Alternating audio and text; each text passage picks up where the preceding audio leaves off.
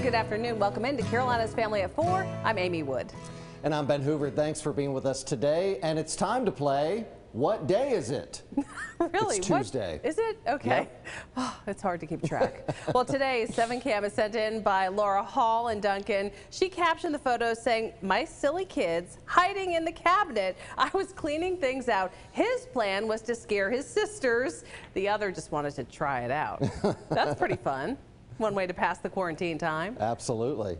Well, the cleanup is continuing today in the upstate. As you know, we had 3 tornadoes move through the upstate, causing massive damage, including another one, too, 4th one in Georgia. And how the governor and state officials are responding to the storm damage during the current pandemic. Plus, Dr. Cedric McFadden, our 7 News medical expert, is with us today to help us understand the long-term effects of COVID-19. All right. Of course, but first, let's check in with meteorologist Jackie Brown. She was on Facebook nice last enough night. to. I'm sorry? She was on Facebook last night. Did you see her? Oh, yes. She was Always great. entertaining on Facebook Live, Jackie. We were talking about our roots and hair stuff and hair trimming. I didn't even see you in there, Amy. I didn't know you were on. Did you I watched the replay. I didn't make the live. I felt She was so bad. incognito. She was wearing spying. sunglasses and a jacket in her house, even though I couldn't see her. All right, yeah, we always have fun with those Facebook Lives.